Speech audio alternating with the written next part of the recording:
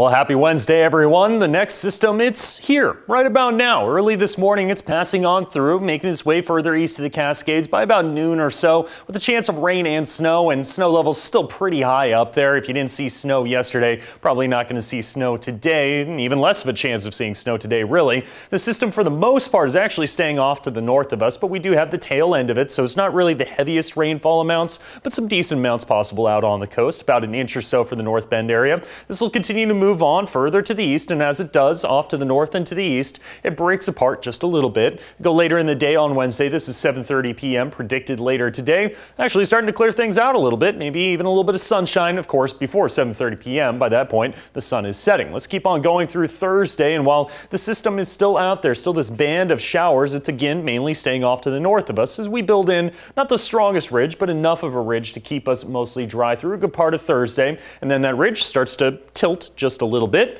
And as it does, instead of staying off to the north, you build this trough out in the Pacific, and that'll bring more rain to our area as we go into early Friday morning, into a good part of Friday, and then eventually head into Saturday, especially late Friday into Saturday, another chance of rain on the way. So mostly dry as we get later in the day on Wednesday after some rain this morning, and then we go into Thursday, mostly dry through Thursday until Thursday night, and then Thursday night into Friday morning, or potential of rain. So on again, off again showers really throughout much of the next few days. That's what it looks like out there. The main low off to the north of us right now, that band of rainfall staying mainly to the north, but we get these little cutoffs from that area, and we see that potential for showers like what we're seeing this morning. So look at some of the shower activity early this morning. More patchy drizzle in some spots, more heavier rainfall out towards the coast, a little bit of snow, but again, snow pretty high up in the mountains early this morning.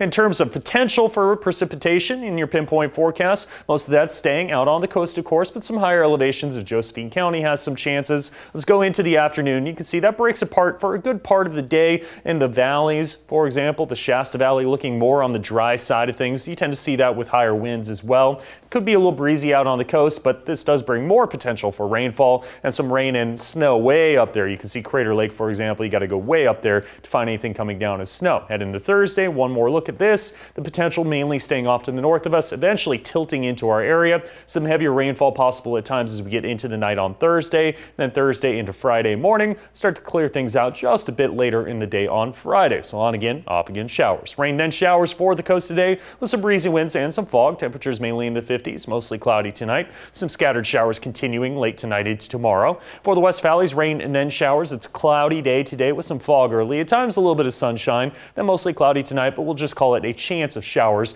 as we go into the evening.